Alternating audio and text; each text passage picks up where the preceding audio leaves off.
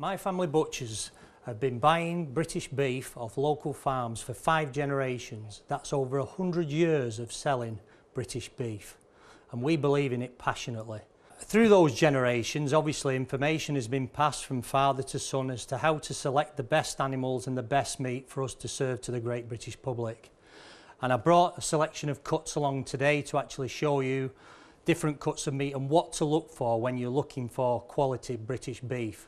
That's whether you're buying it from a supermarket where you should be looking for Red Tractor, or where you're buying it from your local butcher where you should be asking where it comes from. The first cut I'm going to show here is a ribeye. This has become a very popular steak. And when you're looking for a steak, what you're looking for is a nice deep red colour. And what that deep red colour tells you is that that meat has actually been hung. That means that it's been left to mature for anywhere up to 4 weeks, so that the natural enzymes within the meat can break it down and make it very tender. A red steak won't eat as well as a nice ruby red piece of steak. The other thing you need to look, and hopefully when I cut this steak now you'll be able to see it, is marbling. Now the marbling, and you can see it there, these little white pieces of fat that are in between the meat. That marbling is an indication that the animal has been looked after very well. It's good animal husbandry. That marbling is very important when you cook your steak.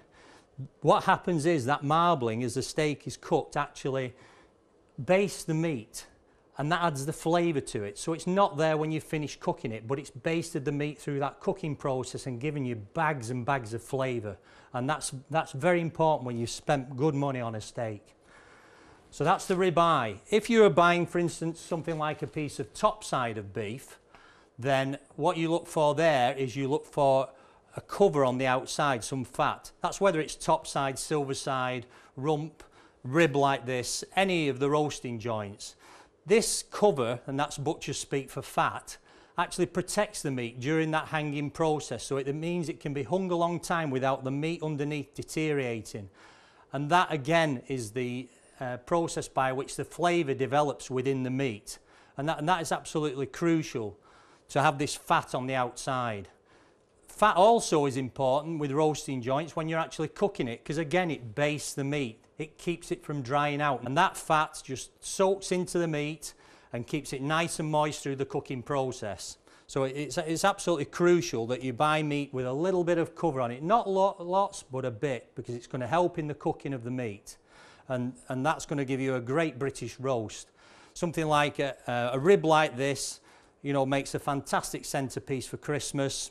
I always recommend my customers to buy bigger pieces of meat. I always find that a roasting joint, a big piece of beef, always cooks better than a smaller one. Somehow it doesn't seem to overcook, and you needn't worry, because even if you've got some left, it slices up beautifully for cold sandwiches.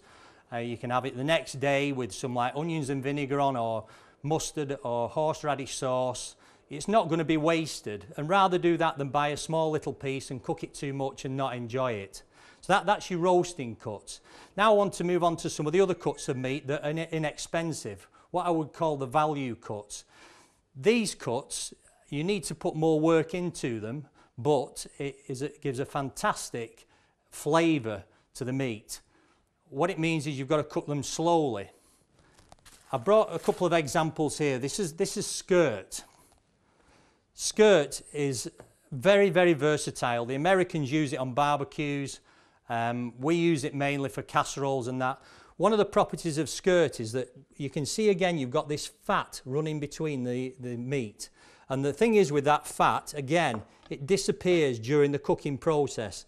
And if you're cooking something like a beef in red wine or beef in ale, any of those things, when that fat disappears, the liquor within your casserole or your stew actually goes into the gaps that fat was in. And that's why it's so beautiful to eat. When you actually bite into it, you get the full taste of the flavour and the tenderness of the meat. Everything's there with it.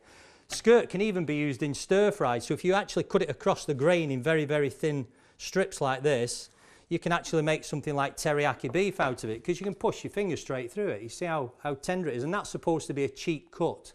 Yeah? But if it's cut the right way by your butcher, then it can be very versatile and used in lots of things. The other cut I brought here is shin beef.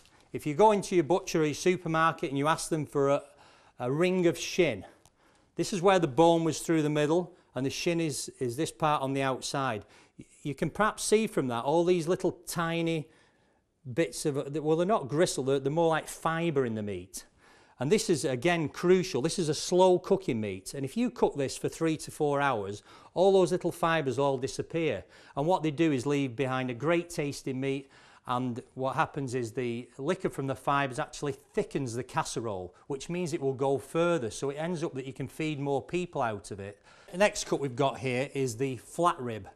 The flat rib is brisket on the bone. This is another great casserole cut, and obviously because it's got the bone in here, that's going to again add flavour to your casserole, and it's a cheap cut. Done in a red wine or an ale sauce, anything like that, or just with winter vegetables, make a fantastic casserole. And last but not least is the chuck. Now the chuck of beef, or the shoulder piece, is again a great casserole cut. A lot of butchers will actually strip any of the fat out of this and make it into diced steak.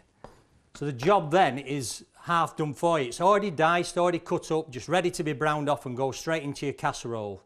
Alternatively, you can buy it as a steak like this, but I would recommend that you ask your butcher to actually give you the neck end, which is the leaner of the end of the shoulder piece. And again, that'll make a fantastic casserole. So just to summarise, if you want to buy quality beef, you should be buying British beef with a red tractor mark if it's in your supermarket, or from your local butcher. You should be asking him the provenance of his meat, and usually it will be local British farm assured beef, the best in the world.